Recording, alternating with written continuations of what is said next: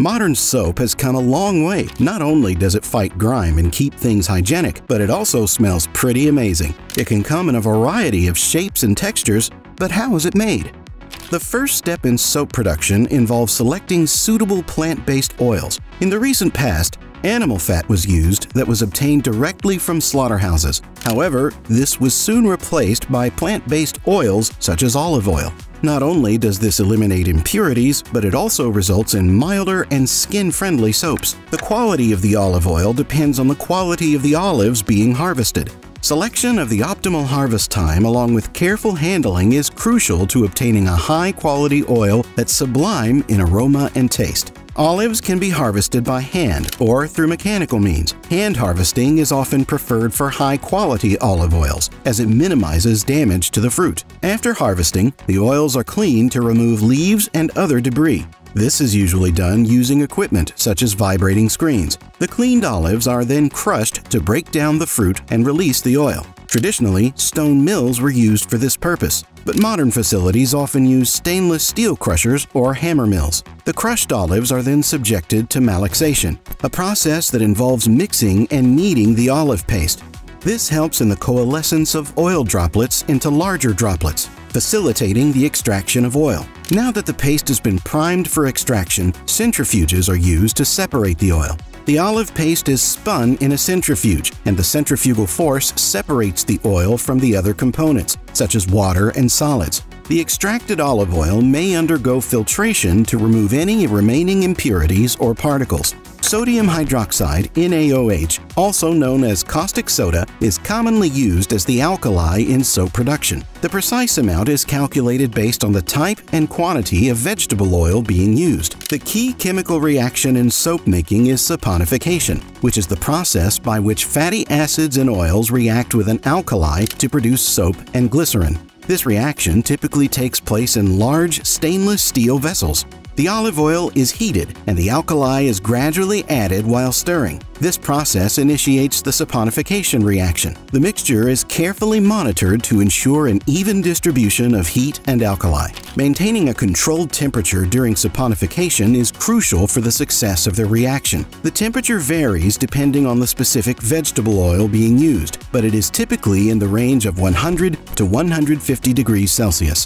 The pH of the soap batter is tested at various stages of the process to determine the alkalinity. As saponification progresses, the pH of the mixture changes. The endpoint of saponification is often associated with a specific pH range. Factory workers use pH testing strips or meters to monitor the pH and determine when it reaches the desired level. As a result of saponification, glycerin is formed as a byproduct. In a commercial soap production, the glycerin is often separated from the soap mixture.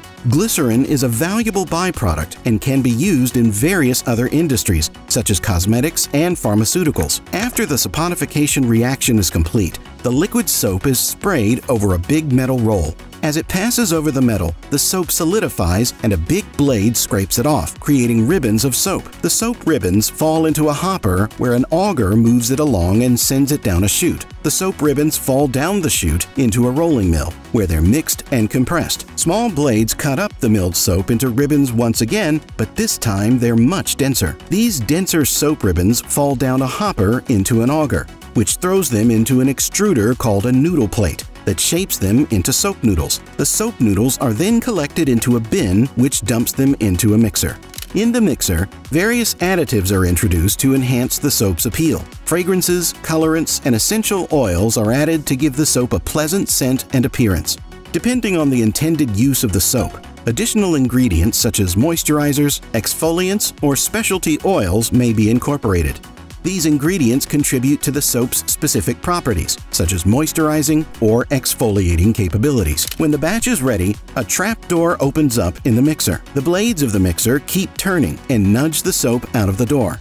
Then it's forced through another noodle plate. This mixes up the batch a little more. It also helps break down any clumps or uneven texture, resulting in a smoother and more uniform soap. The soap is then extruded or plotted into the desired shape. This can be in the form of long bars, pellets, or other shapes depending on the manufacturing specifications. The extruded soap is precision cut into individual bars or pieces. This can be done manually or using automated cutting machines, ensuring uniformity in size and shape. The cut soap bars are then left to dry. This can be done in open air or in specialized drying rooms. Drying is essential to remove excess moisture, solidify the soap, and improve its hardness. Once the soap bars are dried and hardened, they undergo stamping.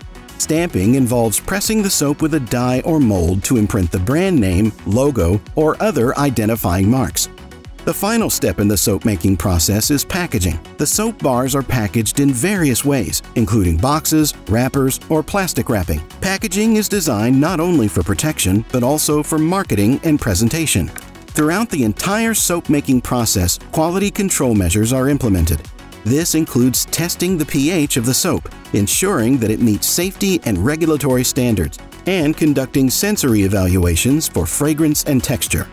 Moreover, because soap production generates byproducts such as excess alkali and impurities, proper waste management practices are crucial to minimize environmental impact. This includes recycling, treatment, or safe disposal of byproducts. That was all about the journey of soap, from olives on a tree branch to the product that occupies your bathroom shelves. If you want to know how toilet paper is made, check out this video.